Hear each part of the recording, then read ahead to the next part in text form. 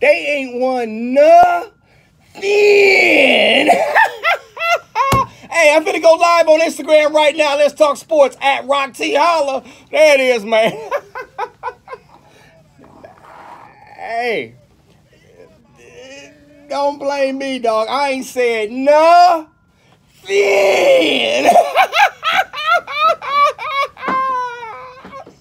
Morning show. Have you ever experienced deja vu? Is that eerie feeling when you have what up, y'all? at every event because you are? And I know it sounds Woo! weird.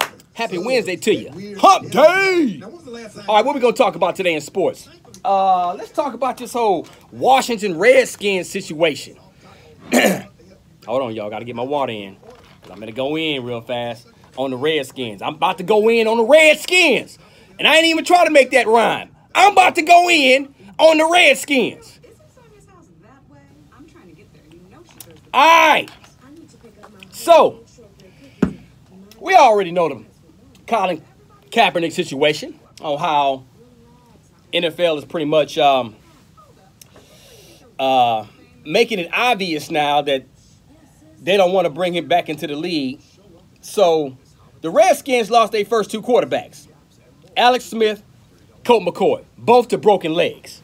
All right, so they go sign Mark Sanchez, which is cool. They got to hurry up and get some quarterbacks in there because they got another month of the season left. They have an opportunity to bring in Colin Kaepernick and sign him. And they said they had discussions to sign him, but they decided it wasn't a good fit. Come on, Washington. Mark Sanchez. I'm not hating on the young brother. Mark, hey, dog. You spent a lot of years in the NFL. You did your thing, but you are what you are. Mark Sanchez is a third-string quarterback at best. He's a third-string quarterback. Nothing against him. I'm not bashing Mark Sanchez, but he's a third-string quarterback. You got Colin Kaepernick sitting over here who's been working out, who's been training. He's ready to go.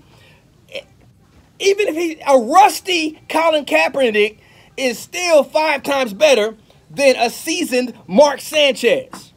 Hey, man, it is what it is. I just call it like I see it. All right? Now let's talk about Urban Meyer. He's stepping down as the Ohio State Buckeye head coach. And after the Rose Bowl, he's done. He says it's going to be done. Now, you know, I get it. You know, he's dealing with some health issues. He got a cyst on his brain that's causing a lot of migraine headaches. So, we pray everything gets back on track with that. But come on. Done coaching? No, man, he's going to wind up in the NFL. There's really nowhere else for him to go in college football. Think about it. He's at Ohio State. Where else is he going to go? He's not going to get the Alabama job. You know what I'm saying? He's not going to go over to Georgia. He's not going to Clemson. You know, the only other place I can see him maybe winding up is USC. Maybe USC. But I don't even think that's going to happen. He's going to be in the NFL coaching in the next couple of years. Remember, Rock Teasy told you that. You know what I'm saying? It is what it is. So, I got that off my chest. I just had to get that Colin Kaepernick situation off my chest. So, what y'all talking about, man? Urban Meyer as a Green Bay Packer coach? Hey, I ain't mad at you on that one. Ain't mad at all. Steelers Nation in the building. What's up, man? Man, y'all putting them in here. Hold on, I can't even keep up with all y'all doggone messages. You light-skinned. You thought I was a dark-skinned brother?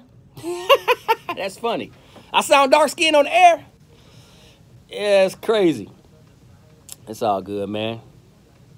Yes, Colin is a hero, baby. Colin is a big-time hero. Who that in the building?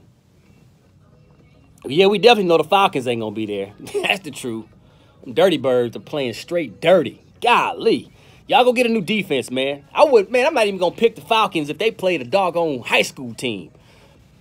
Golly. And I like the Falcons, man. They just keep disappointing me. Miami over the Patriots. It's not going to happen, but if it did happen, it wouldn't surprise me.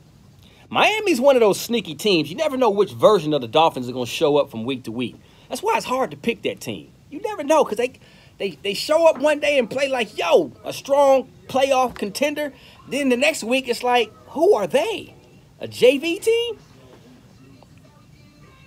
Yeah, man, but I don't think they're going to beat the Patriots, man. Patriots heating up a little bit. Yep, that's going to be a factor with the Chiefs running back Kareem Hunt not there. It's going to be a factor. Is it going to slow him down? I think this is where Mike Holmgren, the head coach of the Chiefs, this is where he's going to outsmart teams. He's going to start moving Tyreek Hill a little bit around more, place him in that backfield a little bit. Don't be surprised if he runs the ball out the backfield a couple times. But they're going to switch a few things up. So they are losing a lot there, but I still think they're good enough to go deep into the playoffs and still possibly get to the Super Bowl. Heisman Trophy? Oh, man, that's Kyler Murray. Hands down. Because Tua Tagovailoa, he didn't play enough. He played about 3/4 of the season. Remember, the first half of the season, he didn't play like the fourth quarter of most of the games. Now, he has great statistics for the time that he's played. So, that's a good argument. But Kyler Murray, man, that dude, like 5,000 total yards, 51 touchdowns. He's going to win it. Yeah, man. Le'Veon Bell to the Chiefs. That's a good one. That's a good one. You know what? I'm going to call you on that one. That's one of them Rock T predictions. You beat me to the punch on that one. That's a good one. I can see yeah. I think that's gonna happen. I don't know who said that, but good job on that one though. That's a good one right there. I can definitely see that happening.